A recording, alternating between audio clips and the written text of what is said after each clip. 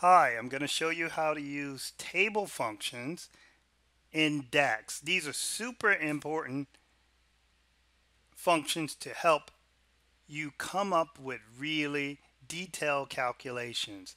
So let's get started. Um, I am using a very simple data set, and we can look at it by going over to the data view.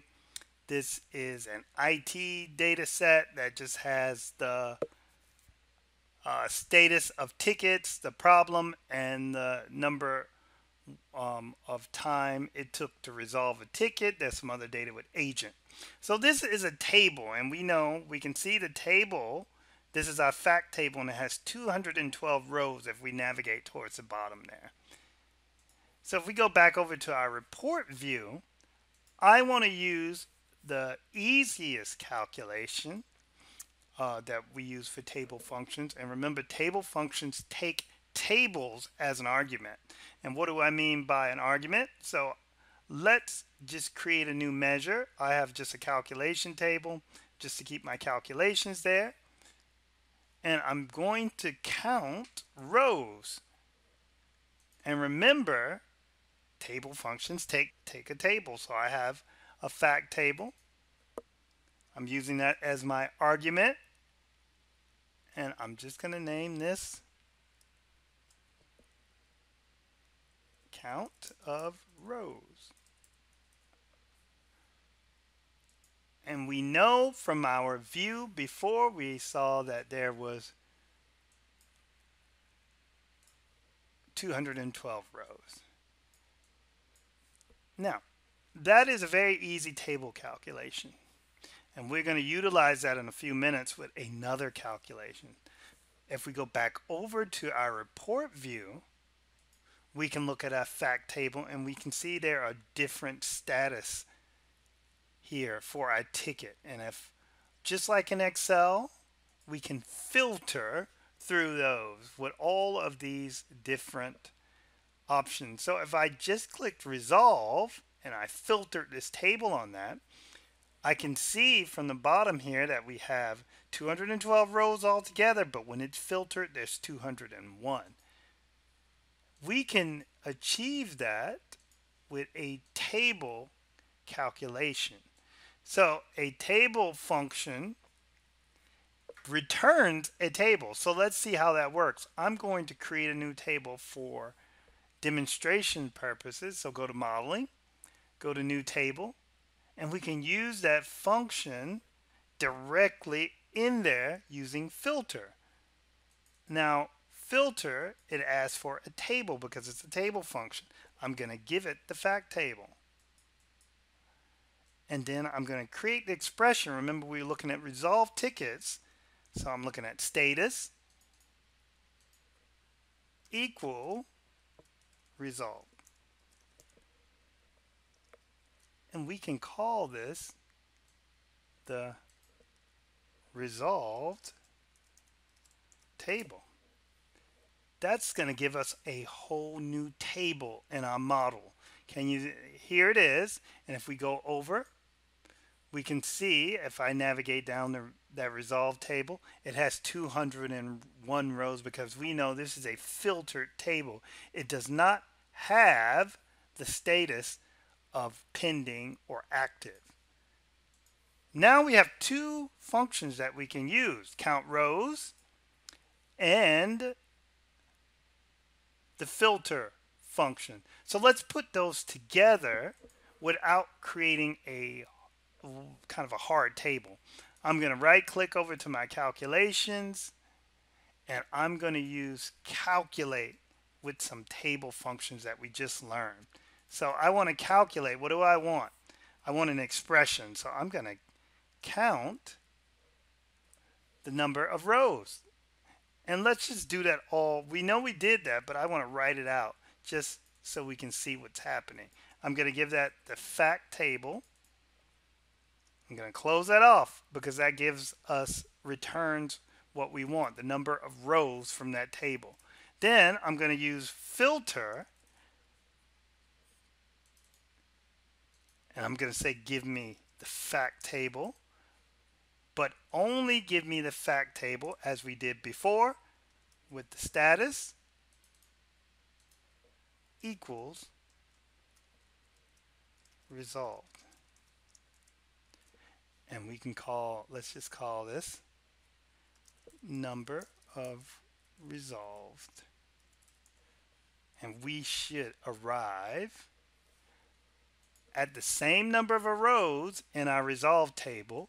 So if I bring that in, turn that into a card, we should see 201 rows.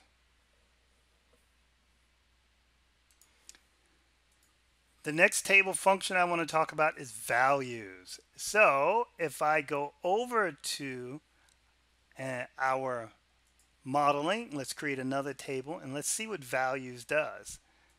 I'm going to click on values, and what values does is returns unique values from a table.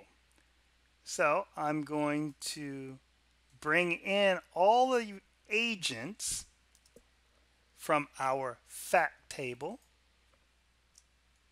and I'm going to call this the agent table.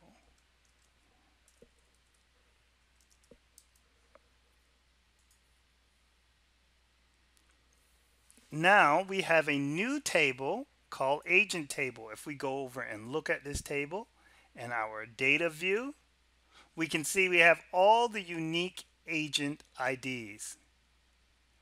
And this table that we created exist in our model. Here's our fact table.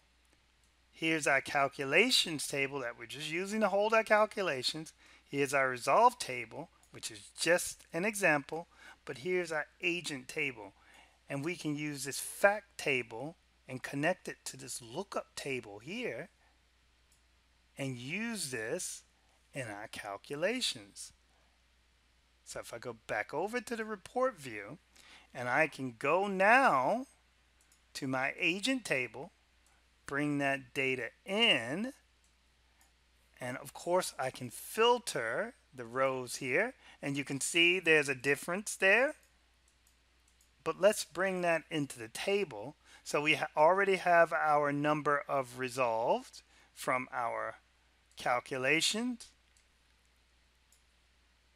and we have our count of rows, which will give us all the status, and we can see the difference now. We already can create a very useful calculation. Let's do it now. Percent of resolved. So we click new measure, and then we use our number of resolved, and we can divide that by the count of rows, and then we can call this percent of resolved. And we bring that in, and we can see, turn that into a percent, which agent has the highest resolve rate, or the percent of resolved tickets. The next function I want to do is the all function. Now this time I don't want to create a new table because the all function just brings in all the rows regardless of the filter. But let me show you how that works. If I go over to, let's create a calculation, and we can say calculation, let's go here, just like we did our other one. We start with calculate. What do we want to do? We want to count rows, so let's use that. We want to count a fact table. And this time we can use all. Now, all returns all the rows in a table or all the values in a column. And we know how things work when we use values. So this time I'm going to use all, but I'm going to say bring me all the status in the table. So remember, that is going to remove all filter context. So I'm going to call this all status. So let's see what that does when we bring it in our table. So now I'm going to move this over to the end. So we can see we have the number of resolve, which is a value, the count of rows, which is bringing everything back, and then the all status. And if I bring in status from our fact table, turn that into a filter, we know that we can filter these values, but let's see what happens when we get to all. I'm going to go to active.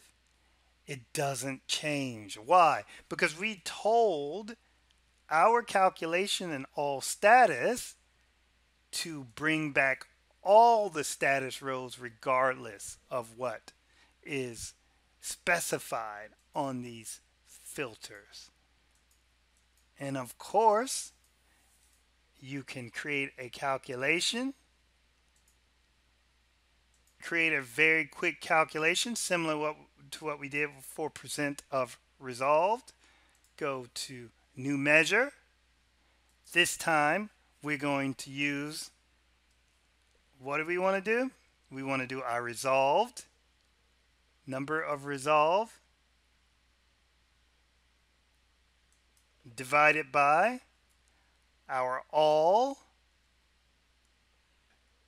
status, and then we should have percent of resolved 2. We'll just call that 2. We bring that in, and we can see we get that same calculation. It has a couple more zeros. Let's turn that into a percent.